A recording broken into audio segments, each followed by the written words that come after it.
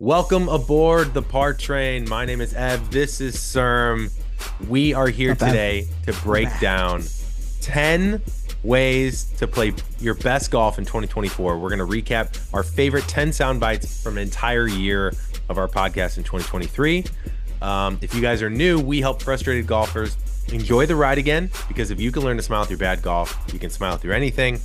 And if you guys like this episode, hop aboard the Par Train channel now. And CERM, what do they got to do in 2024? Just enjoy the ride. Enjoy the ride, guys. Take care.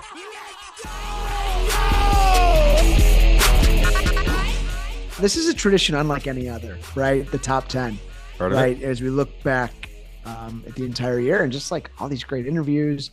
And man, when I put my five together, I told you I was fired up.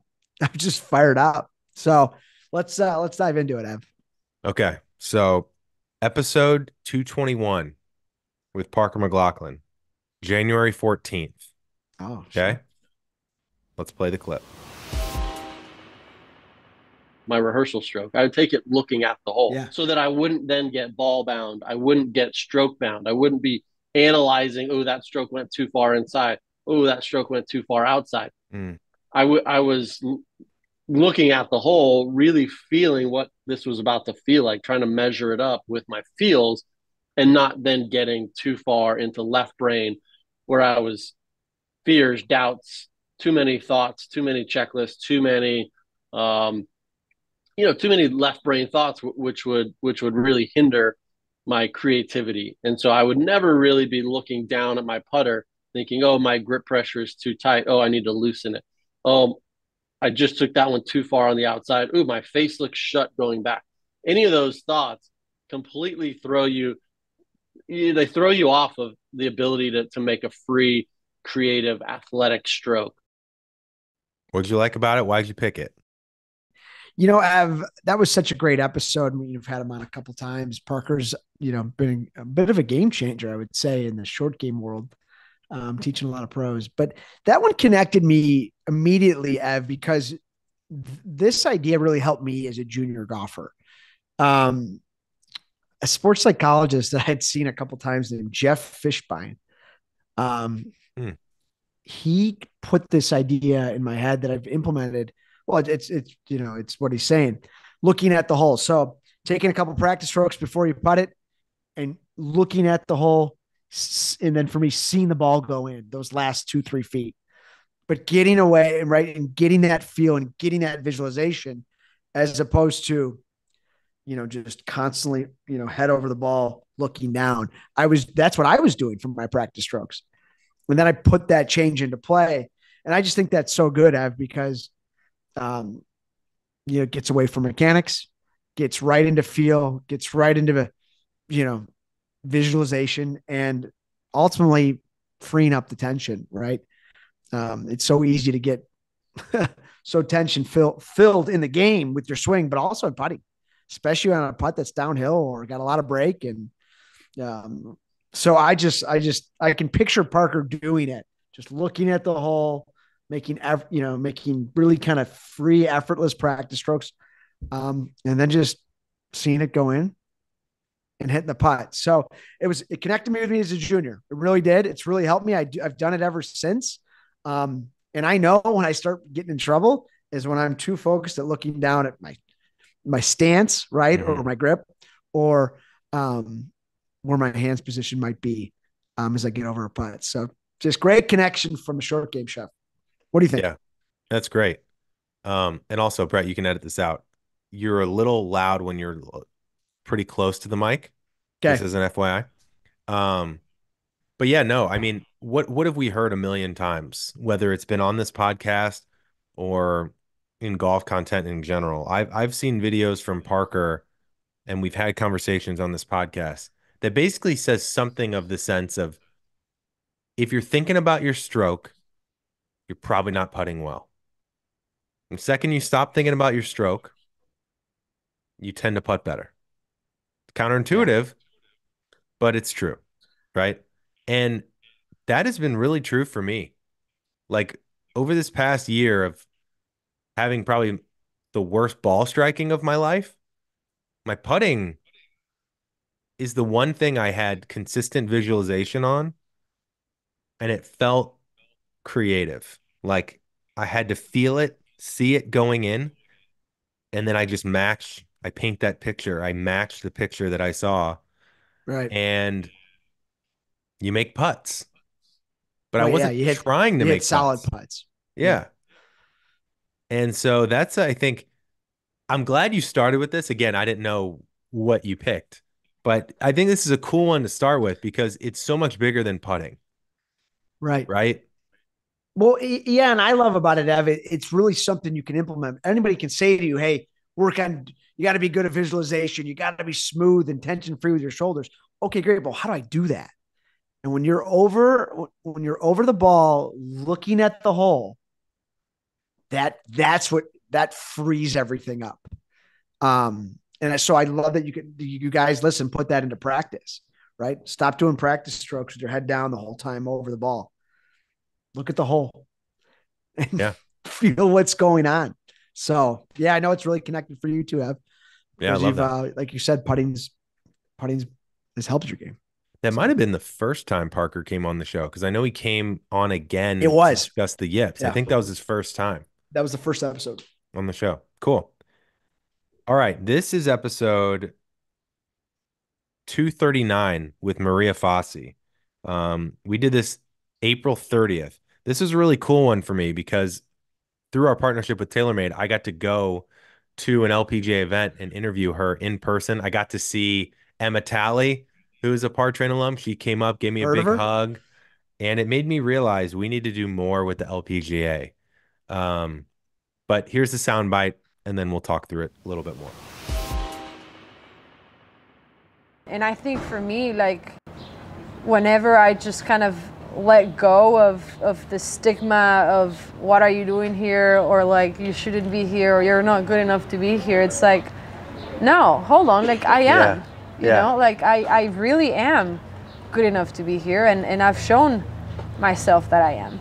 So you're moving out of doubt into belief and confidence. Like even if you don't feel it, yes, you're reminding and just yourself really of it. telling myself that, because again, like I think so many times you don't feel that way, but I think you have to be reminded of that, and I think for us, I have an amazing support system behind me, like of course starting with my family and closest friends, but my coaching staff and my cardio in the course, and that's like his biggest job. And the thing he has to repeat the most is like, hey dude, like you're damn good, like let's go. It's just like I said before, like let's just go play golf and it's gonna be okay.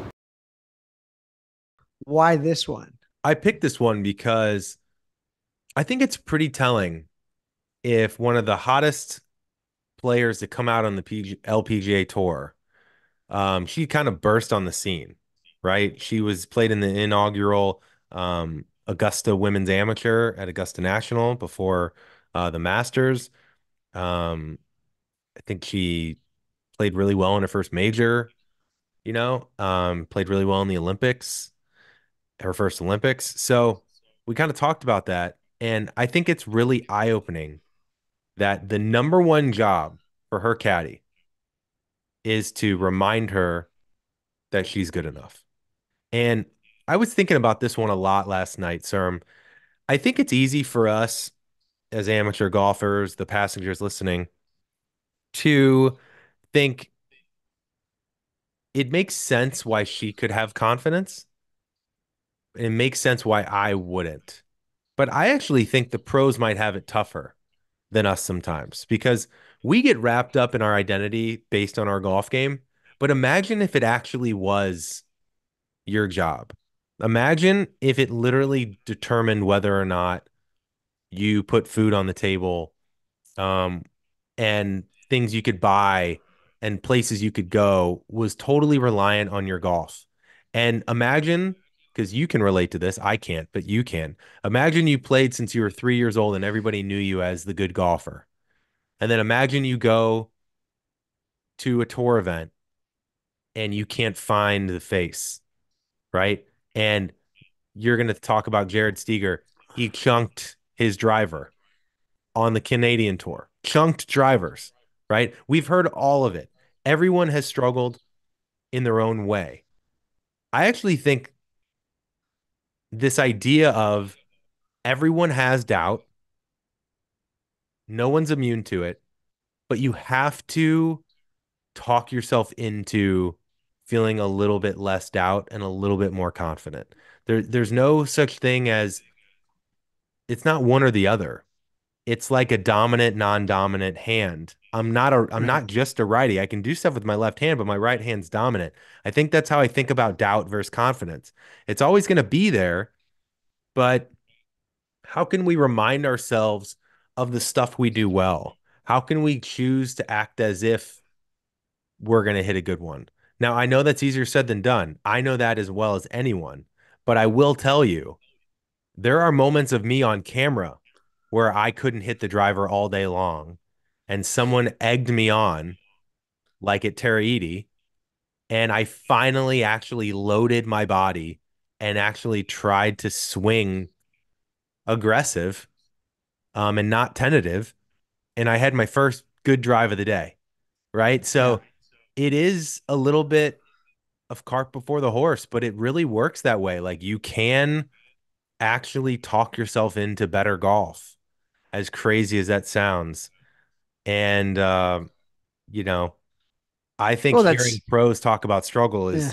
is important. Yeah. No, I think that's great. That's a good way to sum it up, Ev.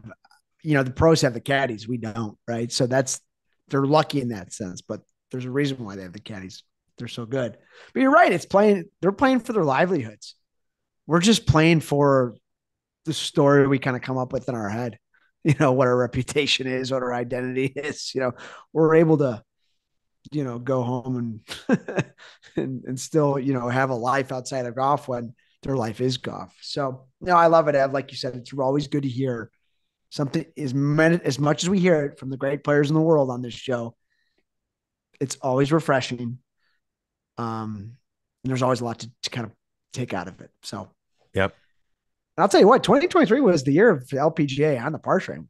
And there's a little theme in this episode too with LPGA talk and LPGA players and teachers. So I think we're more to come there, like you said. Yeah, 100%. All right. So if you see me looking away from the camera, I'm basically loading up the next soundbite while CERM's talking. In the moment. In case you're wondering, what's grinding. Evan looking at, right?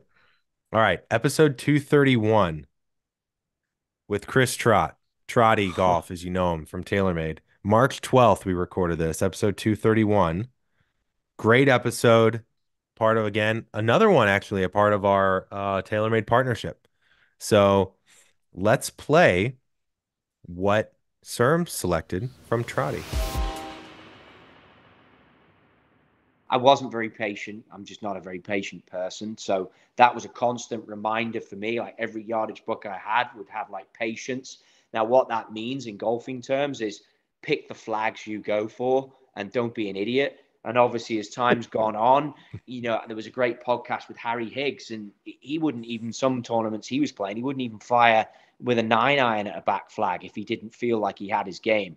I played in a qualifier for the Qatar Masters back in like early 2000. I played with the guy who went on to be Rookie of the Year on the European Tour. And when we finished, I was leading. When we finished, I didn't get in. He just said to me, "How much money you got in your bank?" And I'm like, what do you mean? And he's like, "Well, you play millionaire golf." And I was like, "What does that mean?" And he said, "There's not one flag you didn't go straight at today. Like, how do you expect to get in the tournament when we're playing for one spot and you're bringing double bogey into play on every hole because you're firing at every flag?" Like that's what I mean by patience. That's good. Good stuff right there, Ev.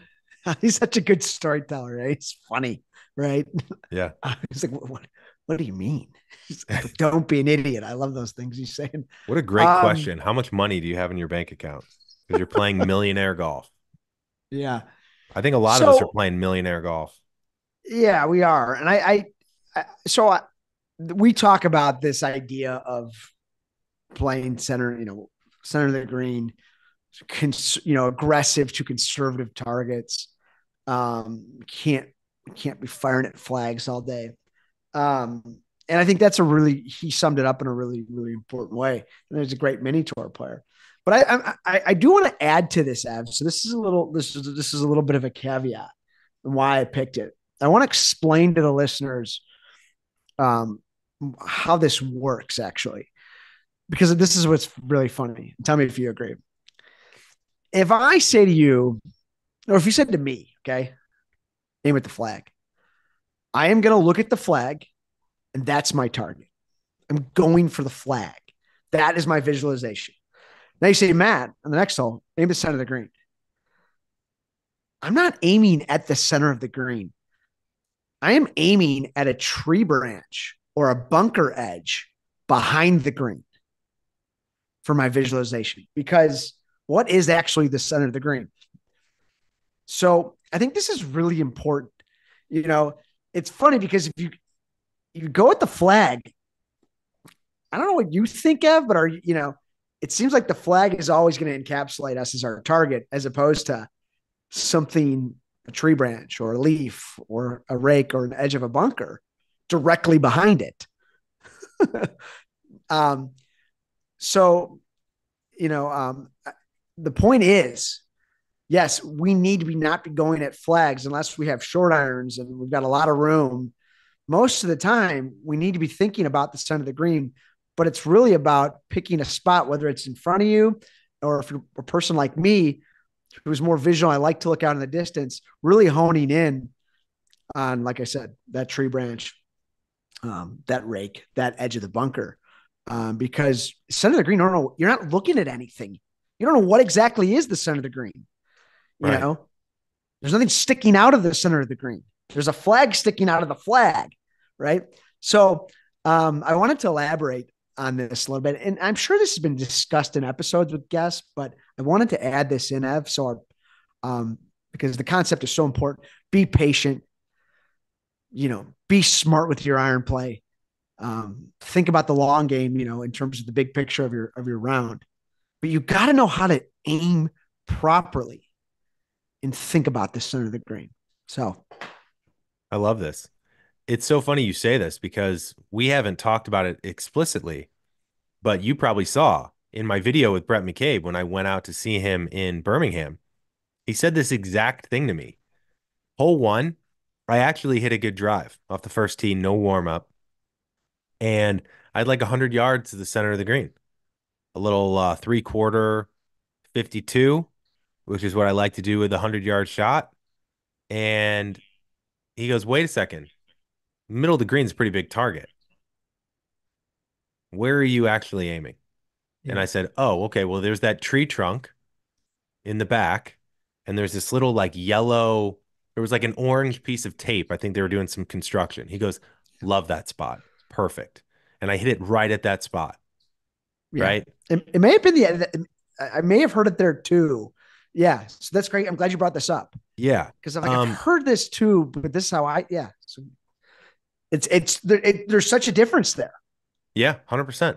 And the fun thing is, maybe we never said this either, but maybe that's a reason why it's really hard to aim at the quote middle of the green all round. It's because you don't know what you're aiming at. And I would say this, Cerm, of all the podcasts we've done, further in a second, actually, that's a great point. Go ahead. Well, it is when you see the flag. Okay, done. Got it. I'm going for the flag. Right. Right. When you're looking at the center of the green or the left part of the green, you got to find a target. This is about mental energy, which is so exhausting when you play golf. Mm-hmm. You want to play really high level golf. It's like, oh my God, is it this? Is it the lip? Do I like that? And that's what makes it tough. Yeah. Can you guys sense? He's getting fired up over here. Can you sense it? I told you I was fired up for this episode. Okay. Now, here's the last thing I'll say on this soundbite. We've only almost done 300 episodes on this podcast, over 7 years. I would say the one thing that everyone can do better that will 100% lead to lower scores is playing more conservative. Like if you actually focused all round on like, what club am I comfortable with? What club am I not having second guesses with? What club can I get in play? And what is the fattest area of the fairway knowing my dispersion and my miss. And then how can I aim to a part of the green using a target, like you said, so that I'm giving myself the best chance to hit this green, knowing my misses, knowing my yardage dispersion. And I think back to this past year on the few times that I actually did ride that par train and really get into a groove. It's when I was getting really focused on course management again. Yeah. And being conservative. Right. And I think Right. that's what this is about, right? Well, and to Trotty's point, he's not this is a great player who's just not a patient player. Has to become you have to develop patience. That takes work, guys. Yeah. And right. Love it. So yeah, I thought that was a good one. Episode 231 with Trotty. If you like that, go check out the full episode if you haven't already. And I'm just crushing Fever Tree Club sodas. I'm opening another one. Wow. Bottle opener at 12 o'clock. Don't worry, no gin in here. Also, I don't think you guys are hearing this, but it's silly season, Just to give you a little bit of more funny context, apparently there's something weird on Zoom where CERM is hearing me. I don't hear myself this way, so I'm assuming it's not in the recording, but apparently I sound like the Kevin McAllister slowed down deep voice on his Talkman or whatever it was. Peter, yeah, and you're Peter McAllister calling the Plaza Hotel for. It's Peter McAllister, the father. That's how I sound right now. I wish I could.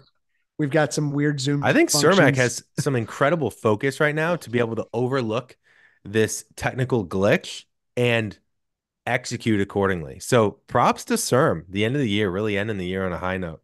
Thanks, all right. Peter. Episode 247. John Sherman, the author of 4 Foundations of Golf. We've had him on many times after this. Simplifying the complexity of commitment. This was fun because we were like, we need to dig in on this idea of commitment. What does it mean to commit? What does it mean not to commit? And that's why I picked this soundbite. I think it's so good. Go through like a recap of your round the best you can. Like after, right when the information's fresh, I just kind of go through shots in my head. And that's one of the questions I asked myself. Was there a shot today or shots where I did not feel comfortable over the ball and I had some like bad thoughts? Did that cause me to hit a poor shot or was it okay? Because you can still hit good shots with bad thoughts. Like that's just not, like that's another thing I want people to know. Like you can be scared, you can be nervous. Happens all the time. I won my club championship this year. It was a 36-hole final match play. I was eating a turkey sandwich in between the 18s and all of a sudden I couldn't swallow.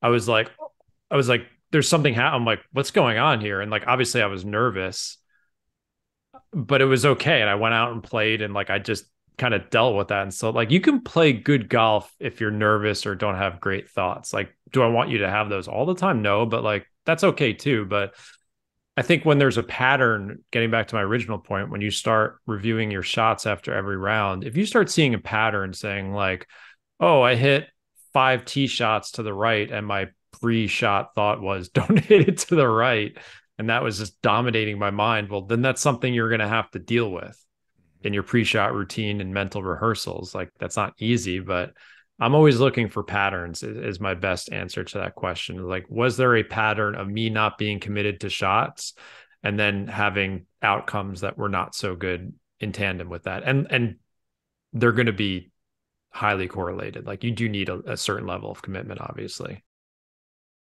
Okay. So we've used this quote before on the podcast, but it's something of the sense that you can't learn without reflection. Sure. And I think this is one of the biggest mistakes. I've made it many times. We all do, where you just kind of like something pops in your. I've been laying in bed before and I think of something in my swing and I can't wait to go try it. Right? Yeah. It makes no sense. But how often do I actually reflect after a round and make a little star on my scorecard of something happened here? Or under the double, what happened? And really think, what was I thinking in that moment? what were the moments that I was uncomfortable in? And why was I uncomfortable? Is it because I haven't practiced it? Is it because I'm scared of past mistakes? You know, I think this is something I'm going to be really focused on this next year is okay. I know this is going to come up.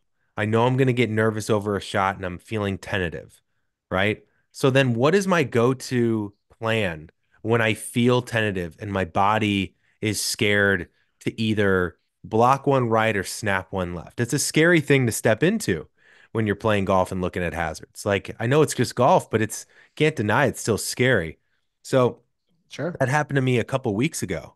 And it was one of the first times in a while that I actually said, okay, I know from watching myself on video now enough this year, I know what happens when I get tentative. I don't make a turn and I don't really get to my left side at all. I get really armsy. And so, one way that I'm going to combat or deal with this feeling, to use John's word, is I was looking at a 220-yard par three and I had a 4-iron in my hand and I'm starting to feel tentative. It's a little bit cold. It's a long par three. And all I focused on was making a big turn and kind of leaning into my left side through the transition. Just like really just like loading, basically. Right. And I hit it to 5 feet and I made birdie Yeah. on one of the hardest holes in the course. And I really laughed to myself because that was one of the first times that I felt that the tentativeness come into my body. So the stress or the anxiety, I didn't rush to try and avoid the feeling, but I acknowledged it and I said, okay, this is a pattern to John's point. What do I know that I need to do? I need to make a full turn and really load here. I might still miss it, but this is going to give me my best chance to deal with this feeling right now. And I made Yeah. birdie. And that was really That's, eye-opening to me. it's a great example, Ev. No, I like that a lot. We haven't talked Right. about that actually. 4-iron 220. I mean, I don't know if it's a hard shot, whether there's water, there's no water, Yeah. wind, no wind. It's a hard shot. Long irons are hard to hit. So you kind of felt this is difficult. I'm not good at this shot. Tension comes in. You kind of, but you also kind of realigned a little bit. All right, I need to make a big turn. And you did it. Yeah, I think that's really important. One thing I'll add to, I'm really glad you picked this. We have to recognize the shots that we don't like the 4-iron from 220 or the 10-yard pitch over the bunker, right? And then we're thinking about the round after and why we didn't execute those shots. Those are just tough shots to hit from a physical perspective. The other thing, the other moments we want to really be aware of, especially for just hammer this home for our listeners. Hey, I made a birdie on 5. I haven't made a birdie in a while. I'm on the 6th hole and I'm feeling like, oh my God. Yeah. I'm feeling a little nervous. Got to protect this birdie. Right. So we always want to be aware of, where our mind goes. And then oftentimes then you hit a high right shot because you don't want to hit it out of play, and then you make a bogey or a double. So these deep dives after the round, like John said, they got to be real. You got to really dig in to those moments of uncertainty and uncomfortableness because that's golf. Isn't it crazy though? Because we have to deal with it. It's kind of crazy though, if you think about it, like anything that you are trying to achieve a goal in, let's use everyone's work as an example, right? Most people have jobs where they have to set goals. They have meetings to talk about the goals. At the end of the year, they discuss how close or if they exceeded them, and then they set new ones. That is reflection. That is checking in. And so many of us try and I'm kind of having like an aha moment right now. It's like kind of blows my mind how much I work at this game and how much I want to play better golf, yet how few amount of times I actually sit down after a round and truly reflect. I usually kind of treat a round as black or white, good or bad. I had some good shots, I had some bad shots. I can't believe I messed that up. And then you kind of move on. and you kind of work on something in the swing or the range, but you're not really reflecting on like the areas of discomfort and what you did when you felt that. Right. And how your process was affected. Yeah. So yeah. No, That's I think big. this is the hard work, and this is why John Sherman has got to where he's gotten in his golf career. He wasn't a plus handicap player in high school and college. Look where he is now.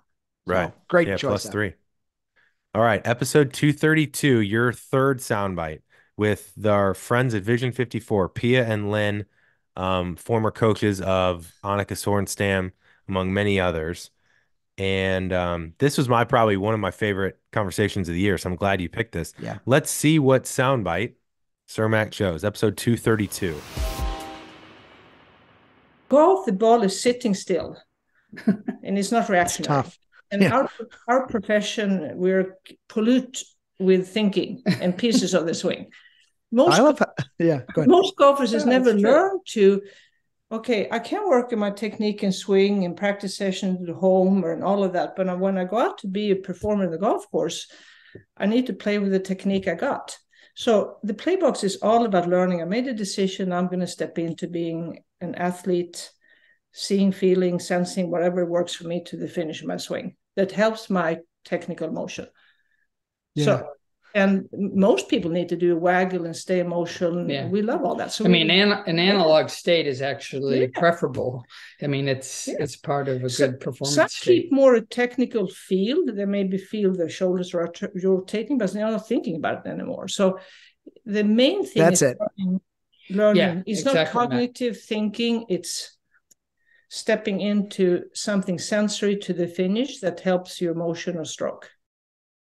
Yeah, that was a great interview. They're just so incredible and so impressive in what they've built and getting us to think about what's possible in this game, right? Birding every hole. Yeah, so what I love about this, Ev, and what got me thinking about is, when you're warming up for your round, if you like to warm up, and maybe you're hitting it a little further left than you're used to, or a little further right, or a little higher, a little lower, just take notes. It's who you are. It's who you brought to the dance today. Embrace it. Don't fight it. And then let sensory kind of take over as opposed to technical, right? So you got to go and you got to go play, and you got to feel your bones, feel your body. And if I'm a fader, but I'm hitting some draws today, this may be something you got to play with, or ball's coming out a little lower. Don't hit the panic signal like we always do. Or you hit one left right away. Okay. Maybe you're a little fast in your hands today. So you're going to be aiming a little right and playing a draw. So to me, that's what it is. Embrace being an athlete and embrace being sensory. Finding your feel. The feels change every day when we play. Our bones, our body, and just deal with it. Don't just deal with it and just play with it and it, see what happens. But it's difficult, right? Because I think, as we've talked about, you don't like what you see. You don't like how you feel. You can spiral quick. Yeah. When golf's so hard because we feel different every time we get there. Totally. And I can hear some of our passengers listen to this and be like, I think there's a lot of people listening to this, Cerm, that don't come to the course and have a draw instead of a fade. I think what happens for a lot of our passengers is you shank a few, or you top a few, or you block 3 drives off the reservation, or you snap hook a few. And this idea of playing with what you got when the result is that poor, like unplayable, right?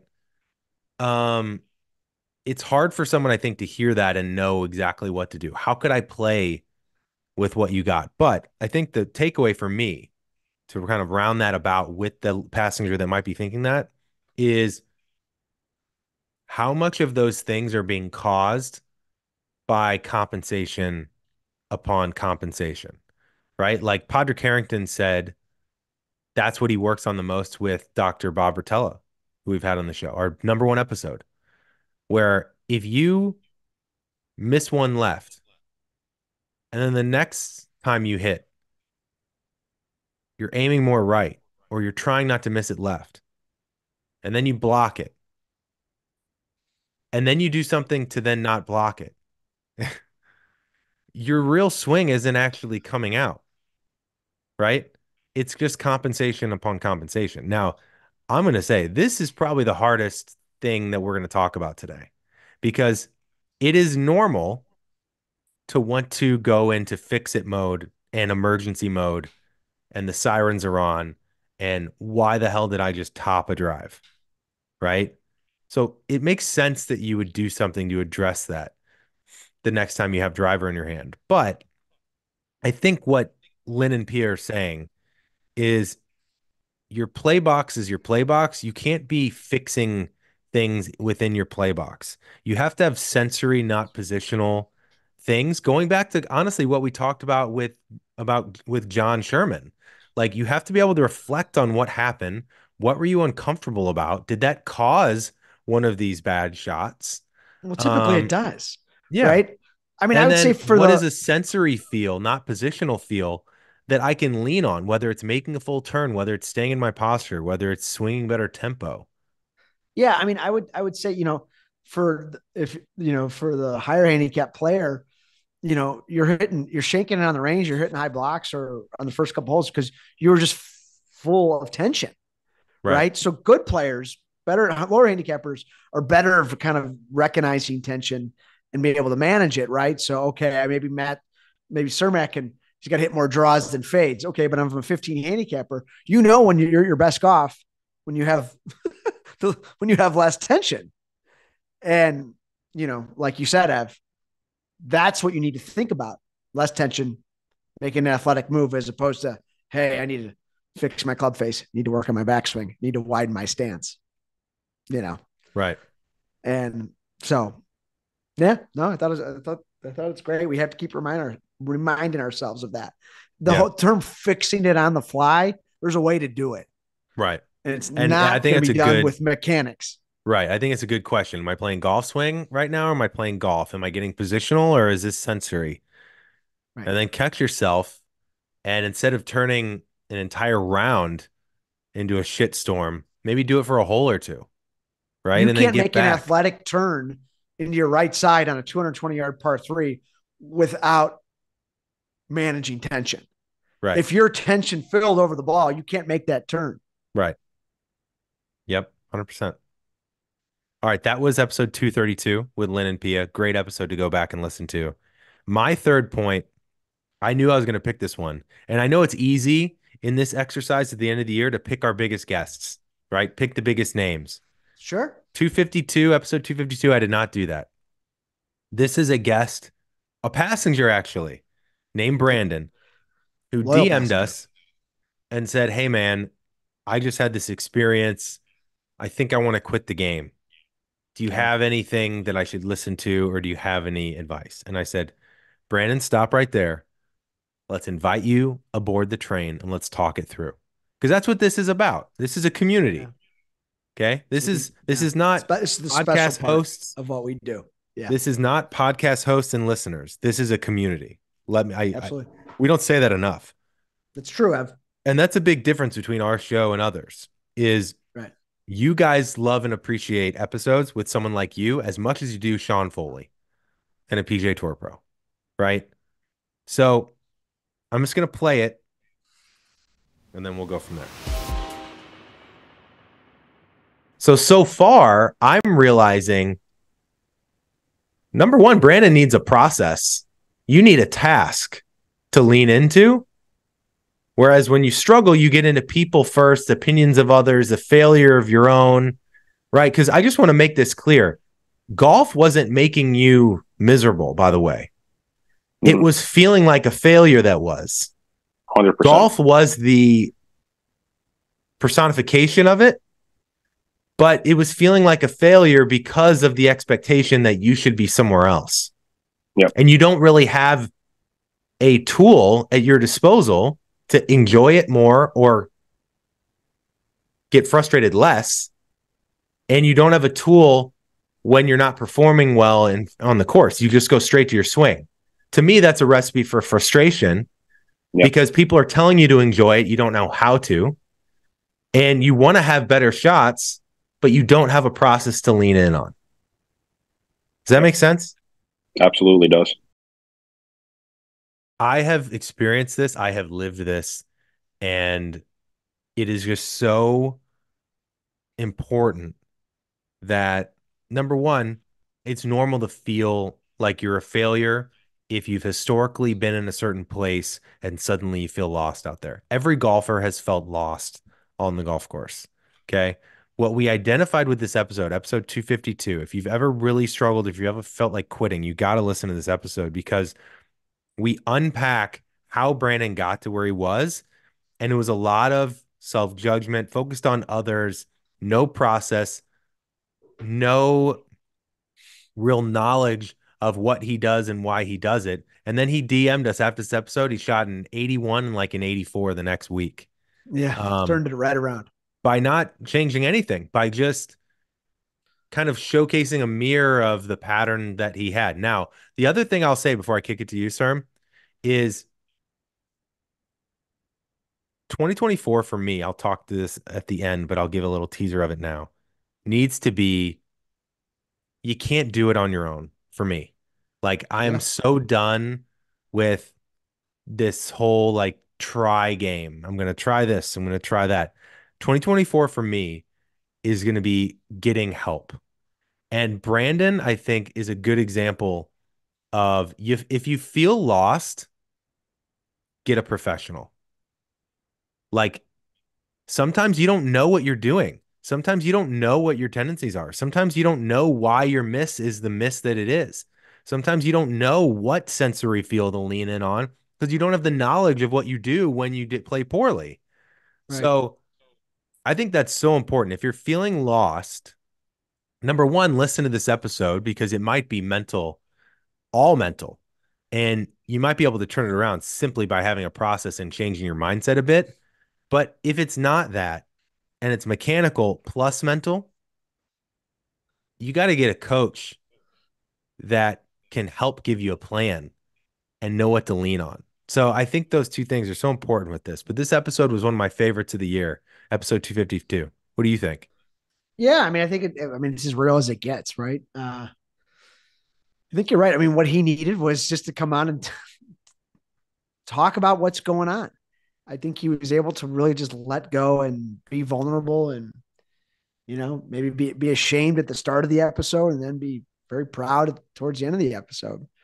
And golf is so hard. And sometimes it's more, and it's like you said, it's what happens. It's more than just getting mad or getting sad or getting angry.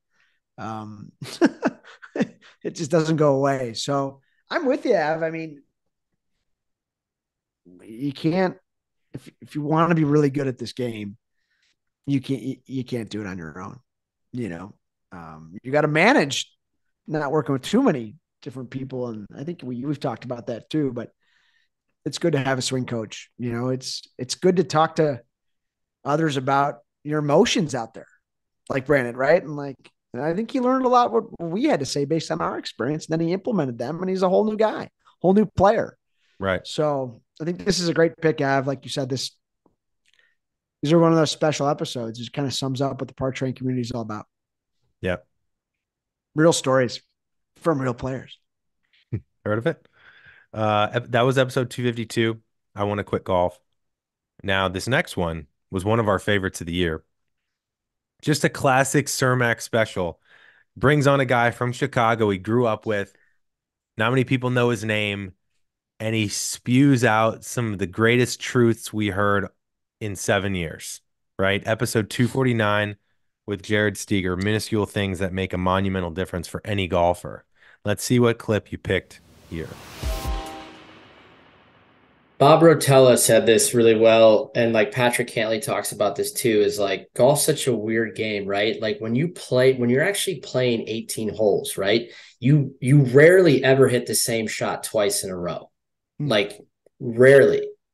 but it's the one sport we just rake a ball, we hit it, we rake a ball, we hit it. And he's like, how many times, Bob Rotella said, how many times you see a tour player like hit a shot and it just fades and it goes underneath a tree. And then afterwards, they sit there and they're working on their motor pattern, they're swinging. And he's like, that could be the worst thing because the next shot you have to hit is a rope draw. Right. Totally different motor pattern, right? Totally. And he's like, you're ingraining something that is completely no relevance to the next shot, which is the most important shot.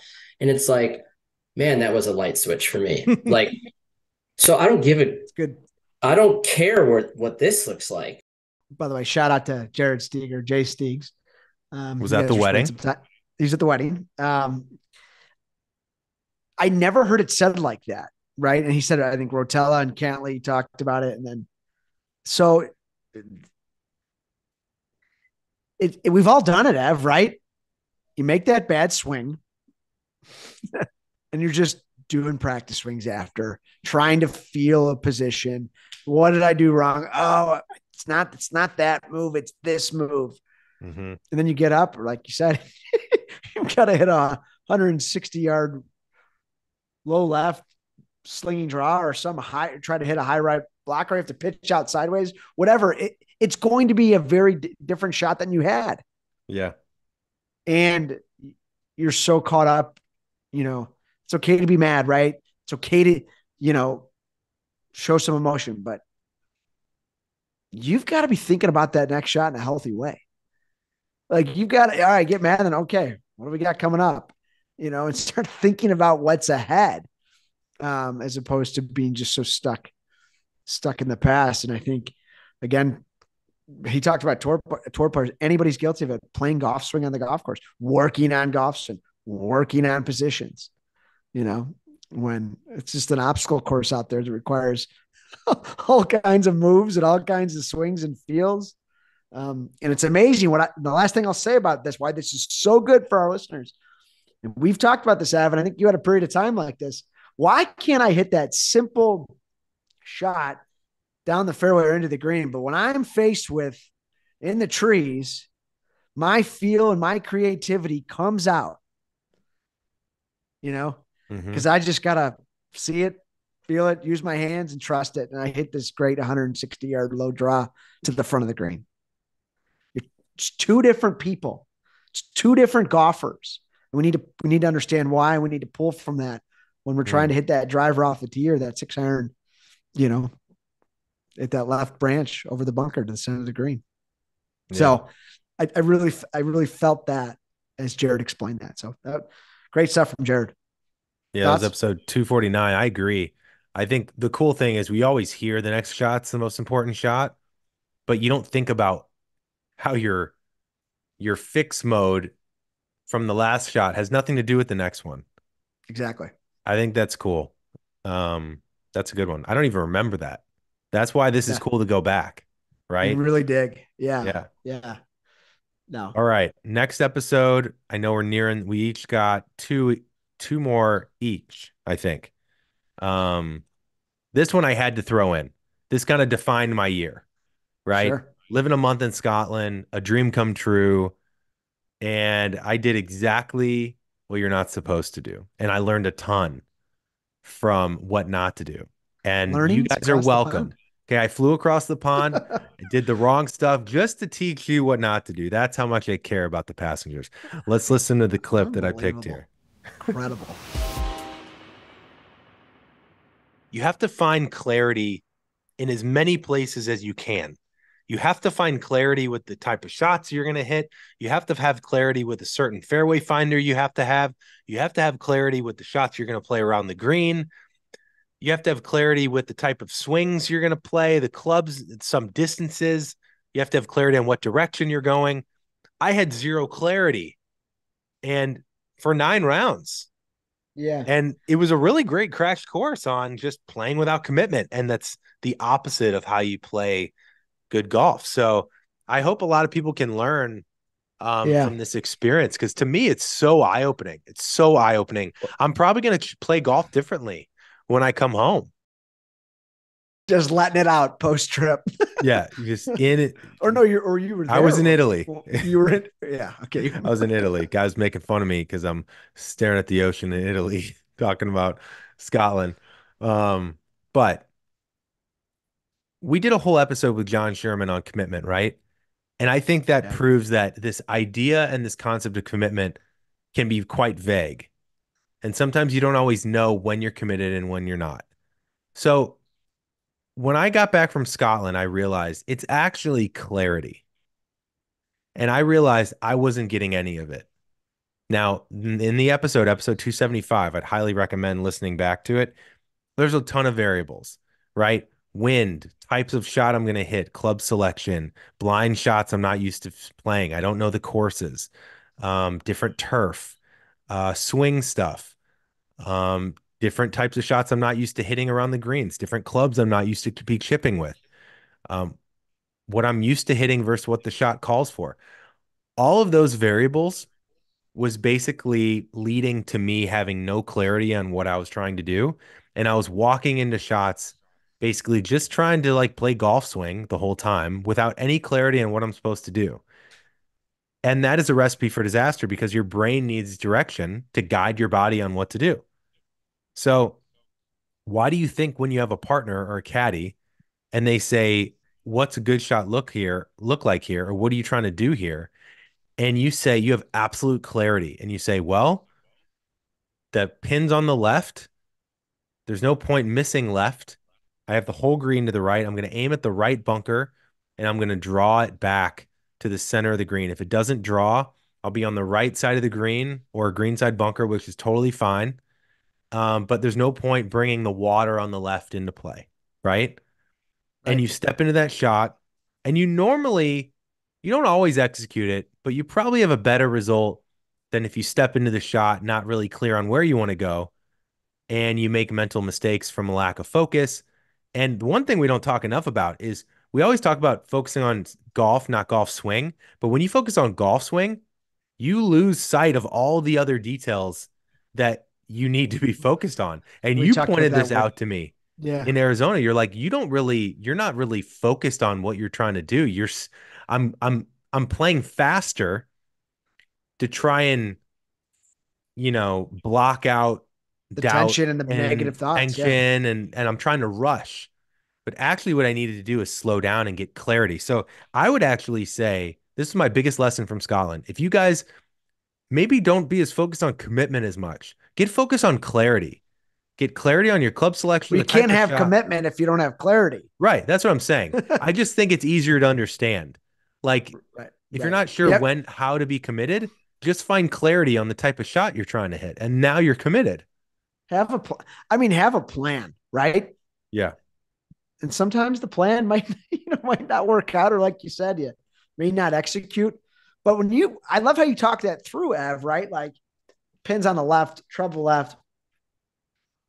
I'm going right center of the green. Draw is great. If it doesn't, I'm okay. And you could be out there and you could be deciding, hey, it's an 8 or a 7, right? And let's say you pulled the 7 and you hit it great, but it went over the green. Okay. The plan wasn't perfect. Bad decision. But you had the plan. You had clarity. You committed. Those are the moments of, okay. But next hole, you're going to pull the 8, right? And you're going to hit the 10 feet. So have a plan, gain clarity. It's the only way you can commit. I really love that, Evan. I think that's, like you said, it was an eye opener for you. Yeah. But you reflected. Like we talked about. Deep That's reflection. The power of the podcast. Yeah. So I'm proud of you for that. Yeah. It's fun how these things are kind of, that's why I love these episodes because they blend together. You start to see some themes. Yep. All right. This is your last one.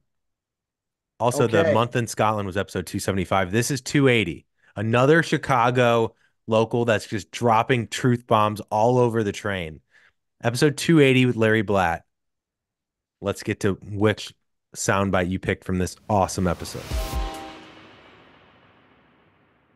When you're not playing well, it's so easy to say by the 12th or 13th hole, it's just not my day, right? You made some good swings, but you got some bad bounces, couple of lip outs, you know, and you just can't do that. Now, when you finish the round, you look back and you gave everything you got and you were present, you fought. Yeah, maybe it just wasn't my day. But when you're in it, when you're in the round, that you can't say those words. You just can't. Right. No, because what if you're having a bad round through 13 holes, but what if something clicks in those last 5 holes and say you birdie 3 of your last 5, and then you take that to your next round or your next competition? That's how you get better. You get better through the adversity and the tough rounds. And then when you're having that tough day and you come back from it in that round, I don't think there's a better feeling. And then you can take that going forward. So that's huge. And that's why you got to be mentally tough and have that fight, even when it's not going your way. Some great stuff in there. Yeah, gotta fight. I mean, what was the name of that episode? Back Against the Wall? Yeah, the transformational back against the wall mentality. That's Larry Blatt, right? Larry Blatt, shout out to Larry, who's down in Florida right now, chasing the dream, the mini tours.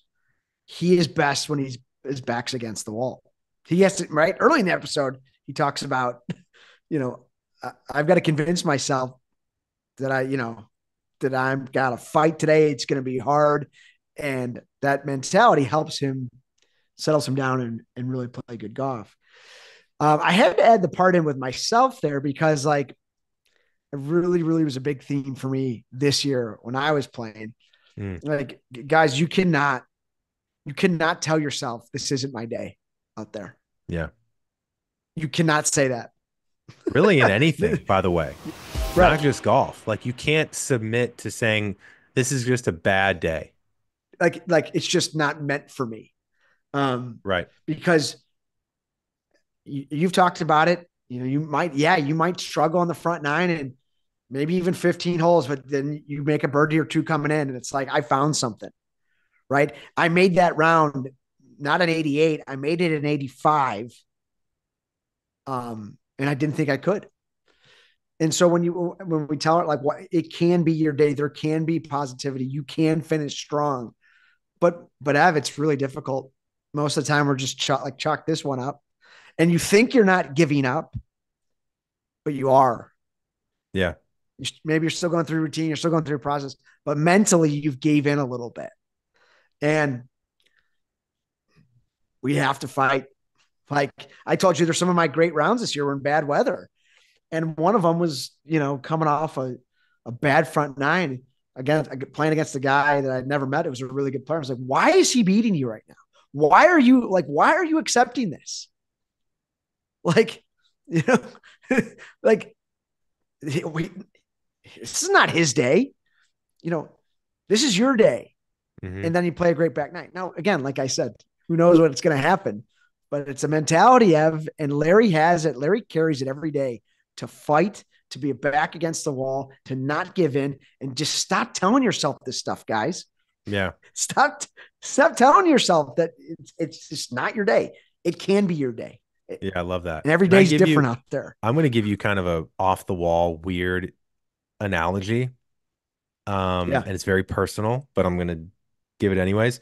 Yeah. I asked my brother a couple years after his divorce, would you have wanted me to tell you to not propose to your ex-wife? Because, by the way, when he was telling me he was going to propose, I was like, yikes. Should I say something or should I not? Because I didn't think she was right for him. She just wasn't a nice person. My brother's the sweetest guy in the world. And he told me yes, that he would have preferred me to say something. Now, whether that's hindsight, truth, who knows? But the way that I've kind of reflected on it is I'm glad I didn't, because you don't know what that relationship has created. You might see it as a failure because they didn't stay married, but you can't try and say, I can't try and control or prevent my brother from the lessons he was meant to learn, right? Like, he is probably going to become something different because of that. That's probably going to lead him to the right person or become the person that he was supposed to be. So by saying that this is just a bad day, I think it's missing a big part of what am I supposed to learn from this? Right? It's not just good or bad. It's like, I'm supposed to learn something from this. Right. I'm being challenged. This is happening for whatever you're thinking is. This is happening for a reason. God's testing me. When you're out on the golf course, okay. Yeah, this is a challenging one today. I've gone double. Right. You know, this, all right, okay. This is, and why did Tiger make so many cuts in a row? Right. Because there's always hope. That back nine's coming. That center of the face to 2 feet's coming. But probably because other people said this is a bad day and they gave up and they started thinking of next week. Tiger did not. Right. It's so difficult. Right. But we've got to find a way, you know, and for listeners, a version of that. And I'm telling you, and you're going to turn those 88s into 85s. You're going to really latch onto that great finish. And, you know, man, I was making a good turn there, man. My putting stroke felt so smooth on the last 3 holes. Keep fighting. You keep fighting. So I love it. Episode 280, Back Against the Wall with Larry Blatt. Awesome episode. Definitely go check that out if you haven't. All right, my last one. Okay. Kind of a poetic way to end today. Yeah. Let's hear it. Brett McCabe in Birmingham, episode 285. Oh, sure. I went to fly and see him. Let's see which one I picked. The game's hard. Life's hard. Like, to look at this like a puzzle, not a mirror. Sure. Look at this like what's the challenge I have to face right now? Right now, you have to face a way to get more enjoyment out of the game. I can't make you enjoy shooting crappy golf better. Can't do it. But if you can learn to start doing some better things, okay, that's fine. You know, people say, oh, tour players, you know, how are they, whatever. Well, there are a handful of tour players I know right now that are not very happy about their year. Okay. They're not in great spots. I mean, there was a very high profile case of a client of mine, Billy Horschel, at the Memorial. And what was so brilliant about that first round, post round news conference that he was crying on, was that reflected just every freaking competitor and golfer there is. I give Billy so much credit for doing that. But I also think that's why Billy is one of the best people we can learn from on the PGA Tour. He's open, he's honest, he's vulnerable. I think this is my favorite quote of the year. Golf is a puzzle, not a mirror. And look, this is so funny. We didn't design. I didn't know your sound bites. You didn't know mine. Right. But this is like literally what we were just talking about. It puts it in a bow so nicely. It really does. I mean, I've played some of the worst golf of my life. And at times I don't want to go out there. At times I want to hang it up. But I know that this is pushing me to learn and improve what I do so that hopefully there's others that are listening that come to our podcast, that hop aboard because they're frustrated. And maybe I can learn a couple things to help those people. And maybe even you'll learn a couple things from me. Usually I'm learning from you, but we learn from each other. And maybe this experience is going to bring the best golf of my life for some reason. And I just had to go about it. I had to go through it. Right. And anytime I'm feeling really down, it's because I see it as a mirror. Yep. And that's because we pour our hearts and soul into it. This game is part of our identities, but I don't think it has to be. And I think that's one of my favorite quotes of the year. Episode 285. It certainly shouldn't be. But it becomes our identity. But I love that quote. It is so good. It's just another. And also, Billy Horschel crying proves we all go through it. Golf is such an obstacle. It's a physical and mental obstacle course, and like, you know, and like never ending. Like just It's just. I love how that summed it up for perspective for you, Ev, and as you look into 2024, because you know we talked about our goals. I think that's the quote you're going to lean on. Yeah. You know, and so I don't know if if we want to sign off here with what the big goal is for each other as it relates to our 2024 season. So my big goal is this. I am done with feeling shame and doing this on my own. I'm done with trying things just to try them. I am going to get real help and I'm going to leave my ego at the door, and I'm going to share all of it. I'm going to share my worst shots. I'm going to talk about my struggles. And I know I have a bit on this show, but I'm going to do it through social media, video, as well as this podcast to try and learn as much as I can and do it right. You know, I think we're lucky. We have access to a lot of great people, and I'm going to leverage it, and I'm going to actually get real lessons, regular lessons, get in a plan, learn about what I do, learn about why I feel this way in my body. Why do I have this miss? Why do I have those 2 big misses? What happens when I top it? You know, like, and I'm going to share it. And that's what I'm committed to. I'm committed. You know, I've always said I want to get better, but I don't actually I've never really. What does that mean? Right. Yeah. I've never actually committed. What are the steps I've actually got to take to do that? I've just done the same stuff. I just hit balls. And look, I'll tell you this, CERM, I have never been one to not work. Sometimes I'd go to the range 5 times a week, just looking for something, just looking to find something so that I can go. That's the problem. Well, it's not about working hard with you. It's about working smart. I mean, we heard this a lot. That's it. That's it. Working hard's one thing. Working smart's another.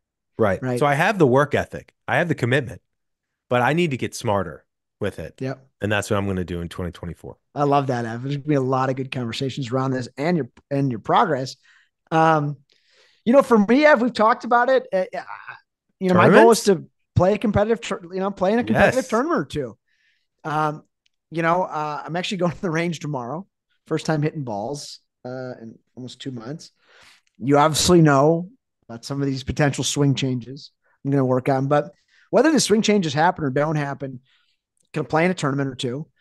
And that means I'm going to dedicate myself to practice. I'm going to caddy for you. I'm going to fly out. Yeah. We got to look at the tournament schedule, and it's going to be fun. But yeah, that's my goal. But the goal around this is I need to just, like you, put the practice in, smart practice. Yeah. But you know, these next 2 months, we're hitting balls once or twice a week, you know, and we're putting in the time and let's see it as a puzzle. Let's not see it as a mirror. You've got a ton of old stuff from being a competitive player that's going to come back up. I've got a bunch of old stuff from the lowest handicap I've been compared to where I am now. And we both want to perform not only for ourselves, but for this community. But that doesn't always help us get there. So we're going to see it. Let's also commit to seeing it as a puzzle and getting smarter. Yeah. I mean, at the end of the day, you got to have a little fun with it. So let's have fun. Yeah. So yeah, I mean, there you go. Right. 2023. It's been a hell of a year. Yeah. What a year. Some just amazing conversations, some amazing guests, some amazing things we were able to do. Playing together, got married, you know, and the travel you did. So another good one in the books, guys, but here's a 2024, lots cooking. So yeah. Thank you guys from the bottom of our hearts for hopping aboard this year. It means the world.